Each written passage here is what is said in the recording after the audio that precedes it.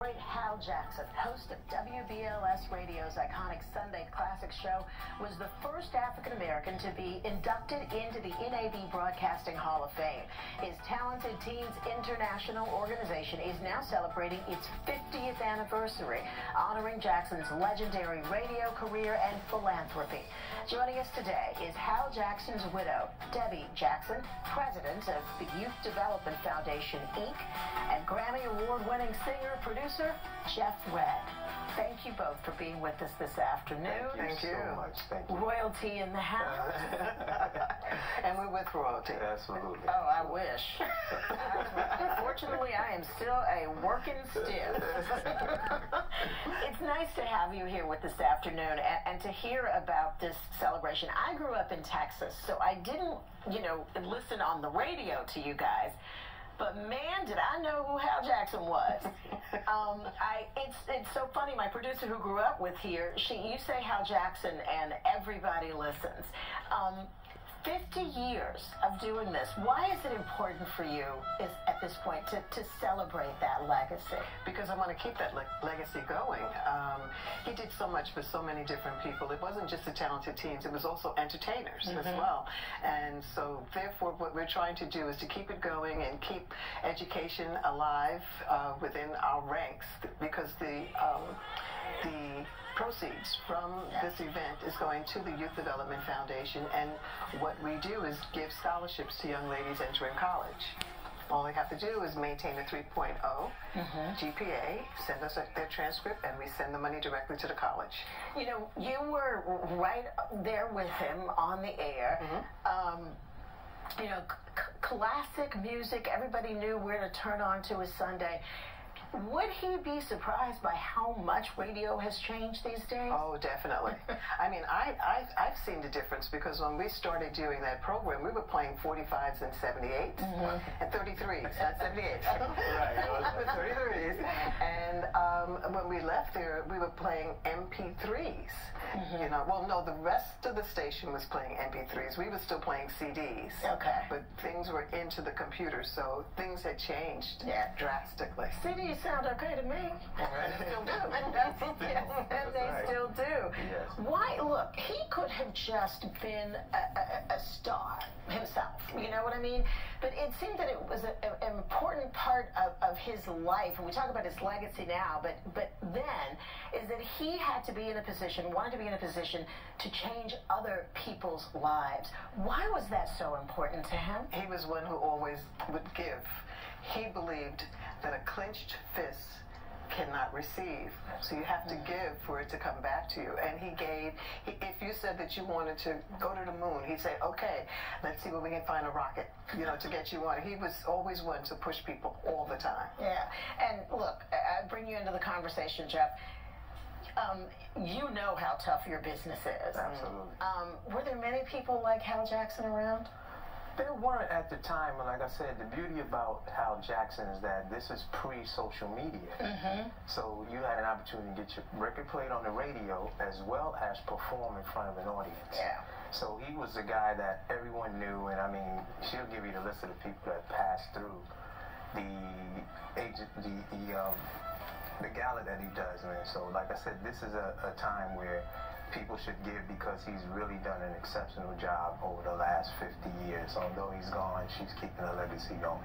And you're going to be performing. I'm going to be performing. We're going to have some fun that night. I'm telling you, it's going to be myself, the ladies of Sky, Howard Hewitt, Lisa Morgan, and we're going to have a great time. Yeah, well, you've already named, you name dropper, you. Yeah. But also now, Melissa Morgan was a talented teen.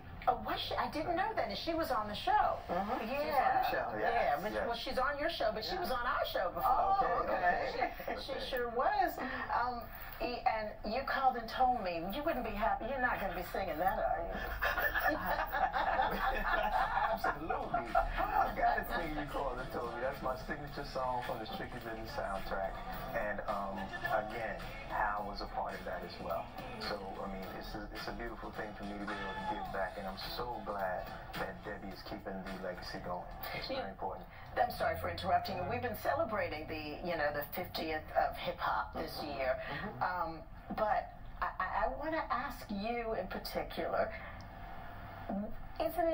why is it so important that we preserve classic R&B?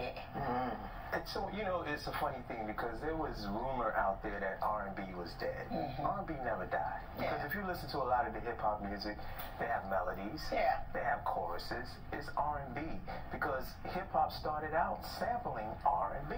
So you can never say that R&B is gone. And it's very important that we keep it going because at this point in time, radio has really been overkill on hip-hop. And a lot of the radio stations now, you know, by the grace of God, they play old R&B, but it's time to start playing some new R&B and bringing some new artists. Yeah, I mean, and that's kind of the music business. It's a little cyclical in a lot of ways. Absolutely. And nothing ever really goes away because we're always reaching back and sampling. And if it's a good song, it's a good song. It's a good song. Right? I want to go back to your foundation, Ms. Jackson. Because you are continuing your husband's legacy. Are you not? I am. And how important is that to you? You know, you could sit back and just relax and rest on your laurels if you wanted to. I could, but no. He taught me to always give, to keep giving, and that's what I'm going to do. I'm going to keep giving as long as there's money in that account. There will be scholarships that will be issued. Okay. And that's where the money is that you're raising from this. Correct. It's going to the scholarships. The scholarship and how do folks access that? I mean, do they apply? How does that work? We have an application online at our website, which is youthdevelopmentfoundation.org. They apply, and it's only for women. So they apply, and they go through a screening process, and then we select 5 young ladies. What I had did was I partnered with Black Women for Black Girls, and we would get 5 young ladies, and instead of having a baby shower, we coined the phrase college shower. And so we'd have a college shower for them to help them get their college dorm room together. Go to, well, it was Bed Bath & Beyond. Now it's Target. I call Target. Yeah, so do I. Oh, okay.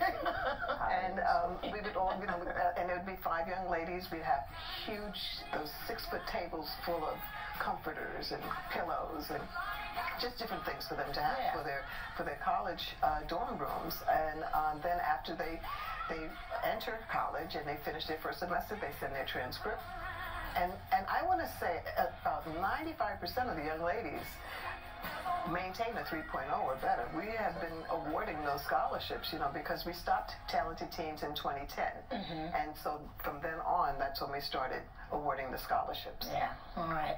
And Jeff, before we let you go, I want to ask you just your thoughts about the music industry now, and any advice you have for young talent. I mean, you have managed to last, one, because you're talented, but you also pivoted in a way.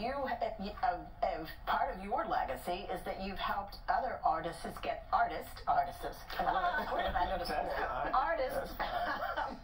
their careers started. What would you suggest to young talent out there wanting to get started in the business these days? The main thing I say to them is be true to yourself.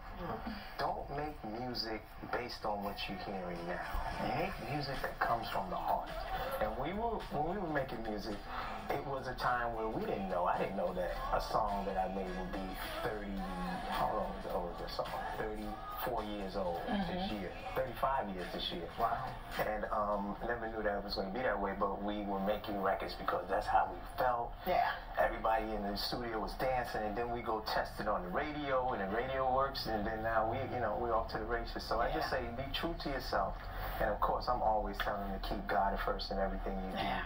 And have fun with it. Have fun. And work hard. And work hard. And work hard.